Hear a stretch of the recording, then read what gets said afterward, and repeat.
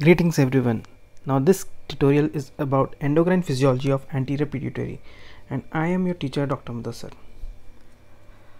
Anterior pituitary or pituitary gland is the most important pituitary endocrine gland that controls almost all aspects of human physiology right from birth, that it helps in delivery of newborn via secretion of oxytocin. It also helps in feeding the newborn and infant via secretion of oxytocin and prolactin, which plays an important role in production of milk. It also produces growth hormone, which plays an important role in the physiology of growth and development from childhood to adulthood. So this is how pituitary plays an important role in all aspects of human physiology. It also plays an important role in puberty and makes individual capable of reproducing progeny by production of gonadotropins. Now what are the different hormones secreted from anterior pituitary? Let us see. There are total six different hormones secreted from anterior pituitary. From somatotropes, growth hormone is secreted. From lactotropes, prolactin is secreted. From corticotropes, ACTH is secreted, and from thyrotropes, TSH is secreted. And gonadotropes secrete luteinizing hormone and follicle stimulating hormone.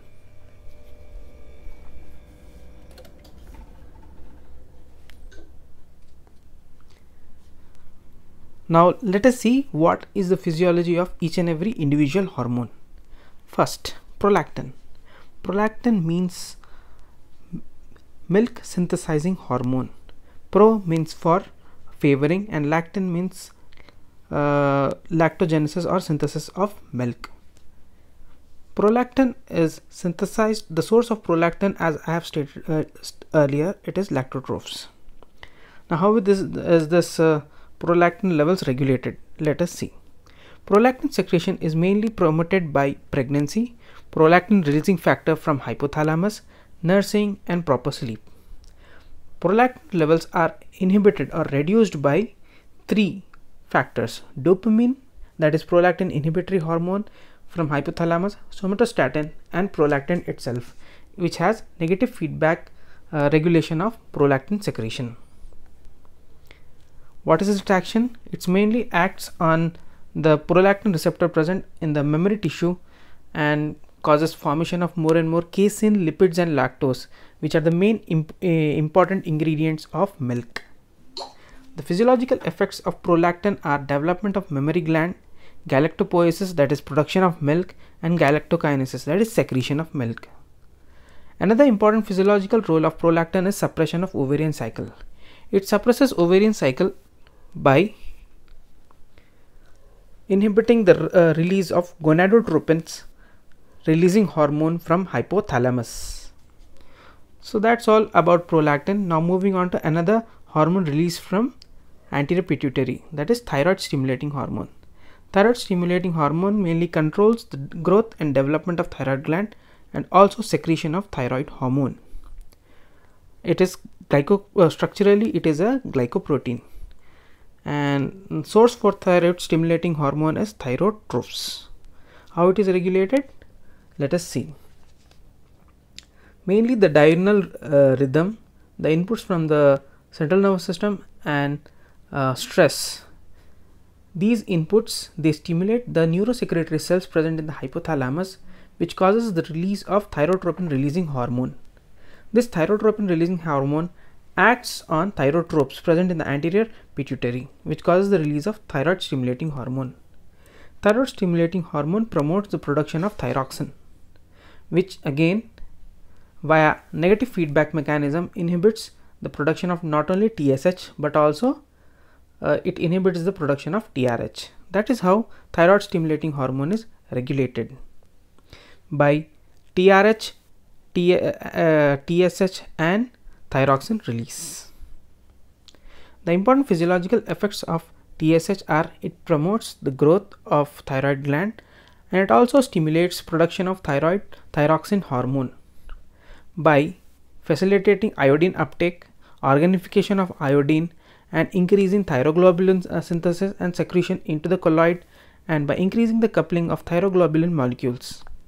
It also increases the thyroid hormone release from thyroid gland. Those are the important effects, physiological effects of thyroid stimulating hormone. Next important hormone released from anterior pituitary is adrenocorticotropic hormone. This adrenocorticotropic hormone is released from corticotrophs, which is a polypeptide. The main stimuli for release of adrenocorticotropic hormone are trauma, stress, and afferents coming from nucleus tractus solitarius, emotional impulses coming via limbic system, and drives from circadian rhythm. As you can see here in this graph, when ACTH levels were measured, which are plotted on y-axis, and on x-axis the duration of one day it is tracked, you can see here ACTH secretion follows circadian rhythms, which is maximum in the early morning, whereas minimum during evening times.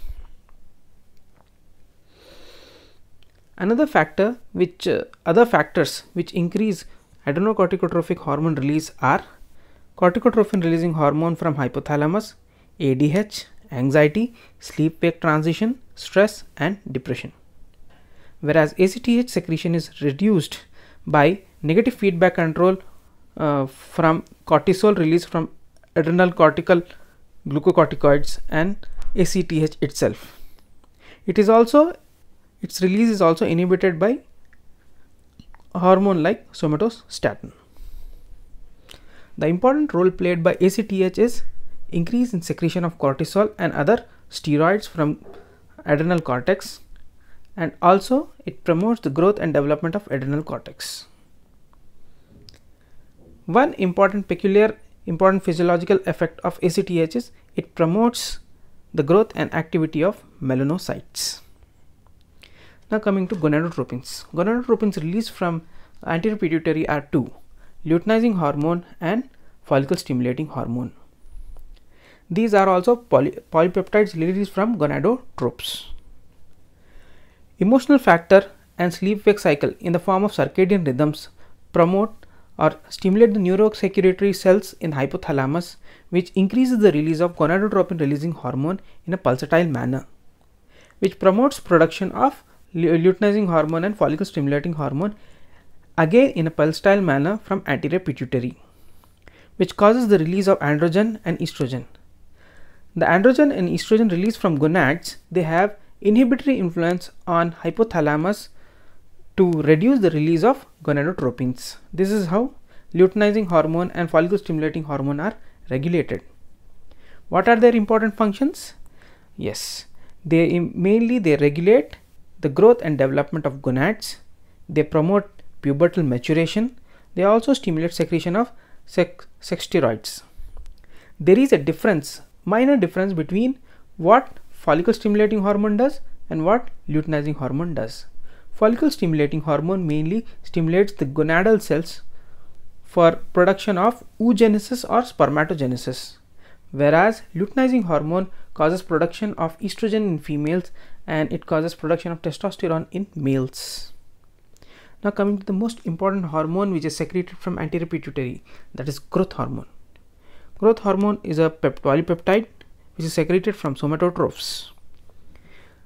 Important points regarding its regulation are: the main important stimulus for production of growth hormone, which is responsible for our growth and development, are exercise, the physical stress, good amount of sleep. People who don't sleep properly, babies who don't sleep properly, they always don't grow properly. That's why the parents of the babies who don't sleep properly, they complain of failure to thrive regarding their babies. And physical stress, particularly physical stress, what we do during our exercise promotes production of growth hormone. Let us see how. All these stimuli, proper sleep, exercise and stress, they stimulate the neurosecretory cells of hypothalamus, which causes the release of growth hormone releasing hormone, which acts on anterior pituitary to release growth hormone. Growth hormone acts on liver, which produces insulin like growth factor IGF-1, which has negative feedback control on and not only anterior pituitary but also hypothalamus. The growth hormone released from anterior pituitary also has negative feedback suppression of growth hormone releasing hormone produced from hypothalamus. This is how growth hormone is regulated in a negative feedback mechanism and also humoral factors. Now, what are the other factors? Yeah, in this graphic you can clearly make out that when the person is sleeping properly in the midnight, the growth hormone levels are increased. Now, in this graph you can see the growth hormone levels are plotted on y-axis and duration of the day are plotted on x-axis. If you can see clearly, when the person is performing strenuous exercise, growth hormone levels have increased, suffixing our claim that exercise increase growth hormone levels. Other factor is sleep, proper sleep. If person sleeps properly, have a sound normal sleep, then you can see here that there is increased secretion in pulses of growth hormone. One more important point regarding the release of growth hormone is growth hormone is released in pulsatile manner, in pulses for every 2 hours. You can see here in this graphic. Yes, growth hormone release is also affected by the stage of development. Like at the time of birth, it is slowly rising. In early childhood, it attains a plateau, and then during puberty it reaches the peak, and then growth hormone levels fall as we undergo aging, and finally it levels falls when the person becomes very old, in senescence stage. So here this graphic, this slides depicts what are the factors which increase growth hormone and what are the factors which decrease growth hormone release. The factors which increase growth hormone release are hypoglycemia, protein rich diet, anabolic hormones like androgens, estrogens and thyroxine, puberty and sleep. And growth hormone is inhibited by progesterone, cortisol, somatostatin, somatomedin, obesity, hyperglycemia and pregnancy. Now, how it acts? It acts on leptin receptors which promote production of which causes JAK-STAT pathway, a second messenger system inside the cell, and promotes growth. The important physiological effects of growth hormone are mainly it promotes growth. It also stimulates erythropoiesis. It plays an important role in protein metabolism, glucose metabolism, lipid metabolism and mineral metabolism. What are its main roles? Let us see. For growth, it promotes linear growth mainly by its effect on musculoskeletal system, and it is also responsible for growth of visceral organs and gonads. The effects of growth are mediated by somatomedins, which are insulin-like growth factors, which are produced in the liver.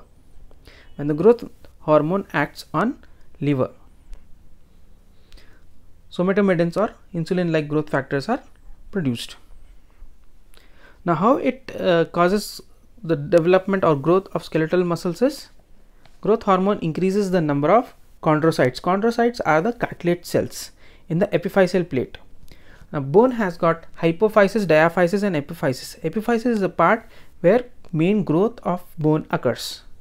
So, this growing part of the bone is increased by growth hormone.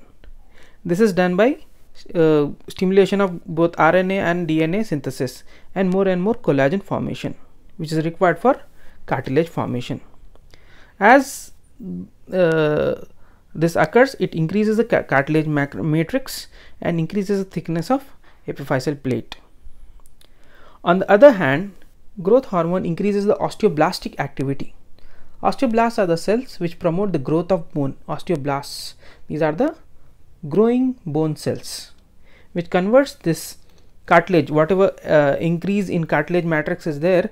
So this osteoblastic activity will convert this cartilage in the epiphyseal plate into bone. That's how the bone lengthens, which causes linear growth of the bone, and it also increases the thickness of the bone. Similar things occur in viscera and gonads. In viscera and gonads, number of cells and size of the cell is increased by the influence of growth hormone.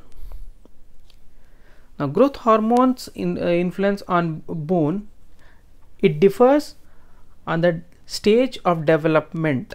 That is, if the growth hormone is acted upon on the bones before epiphyseal plate closure, it stimulates proliferation of chondrocytes, appearance of osteoblasts, and incorporation of sulfates and calcium into the cartilage, which increases the thickness of epiphyseal plate and increases the linear growth. This is very important point. If the epiphyseal plates have closed and now growth hormone is released, it no longer increases the linear growth, but only bone thickness is increased by periosteal growth. So the growth hormone, effect of growth hormone on musculoskeletal system also depends on the stage of development. If epiphyseal plates are not fused, it promotes linear growth, whereas if epiphyseal plates are fused, the only thickness of the bone increases. Now, effects on protein metabolism. Growth hormone increases the protein content of the body by increasing the amino acid entry into the cell. It promotes more and more RNA and DNA synthesis, and that's how ultimately it increases the protein synthesis, which are the building blocks for our body. Effect on carbohydrate metabolism. Growth hormone mainly increases the plasma glucose level by increasing the release of glucose from the liver and decreasing the peripheral uptake of glucose. Whenever the glucose levels increase, there is increased secretion of anabolic hormone like insulin, which promotes growth. Effect on fat metabolism. It mainly causes production of lipolysis. Now, this lipolysis causes production of huge amount of energy which is required for growth. Next important effect is the effect on mineral metabolism. Mineral metabolism, minerals like phosphate, calcium and magnesium are increased in our body under the influence of growth hormone. So these are the important effects of growth hormone in our body, which promotes the growth and development of our body. Now coming to the abnormalities. The abnormalities are mainly hypersecretion and hyposecretion. First we will go with the hypersecretion. Hypersecretion of growth hormone before the fusion of epiphyseal plates causes a condition called as gigantism. So gigantism by definition is a clinical condition resulting from hypersecretion of growth hormone in growing children before the closure of epiphyseal plates or bones. Clinical features: abnormal height, thick lips, macroglossia, bilateral gynecomastia, loss of libido, impotency, hyperglycemia, headache, visual defects, cranial nerve palsies and enlargement of pituitary fossa. So these are the important features seen in gigantism. Yeah, here you can see the adjacent person, this person's height is quite normal, and this person who is suffering from gigantism is very tall. Next, another contrasting condition is acromegaly. This is a clinical condition occurring due to excessive growth hormone after the fusion of epiphyseal plates. The basic problem here is there is excessive growth in the areas of cartilage. So after epiphyseal plate closure, what happens? There is only increase in thickening of the bones, as I have stated earlier. So accordingly, the features in acromegaly changes. Here there is no increase in linear growth, but the clinical features are like this. It causes production of acromegalic face, which is characterized by thick lips, macroglossia, broad nose, prominent eyebrows, thick skin and coarse facial features, which are mainly due to increase in thickening of the bone, not the linear growth of the bone. Now acromegaly, as I have stated, It's a clinical condition in which there is excessive growth hormone production causing increase in bone thickness after fusion of epiphyseal plates. So other acromegalic features are prognathism, that is protrusion of lower jaw. Acral parts of the body show abnormalities like spade-like hand, thick fingers, increased head pad, large feet with increase in the size of shoes. People also complain of kyphosis. Kyphosis is forward bending and excessive growth of internal organ leading to cardiomegaly, hepatomegaly, splenomegaly and renomegaly. Other biochemical dysfunctions are poor glucose tolerance, hypertriglyceridemia, reduced hepatic and lipoprotein lipase activity, hypercalcemia and hyperphosphatemia. So here you can see prognathism, protrusion of the jaw. This jaw is protruded, and you can see here he is having thick lips, broad nose, broad forehead, broad flat forehead. Okay, and here you can see here his hand. It is quite thick and spade-like with coarse facial features. These are the typical acromegalic features. Now coming to another important applied aspect regarding growth hormone, that is dwarfism. Dwarfism is due to deficiency of growth hormone before the closure of epiphyseal plates. The hyposecretion of growth hormone leads to stunted growth and dwarfism. The clinical features are short stature, normal mental activity, fat or stout, immature face and delicate extremities. Generally, the sexual immaturity is generally associated with gonadal deficiency. The treatment for dwarfism is growth hormone. That's all folks about anterior pituitary. If you have got any questions and doubts, you can put it in the comment section. Thank you.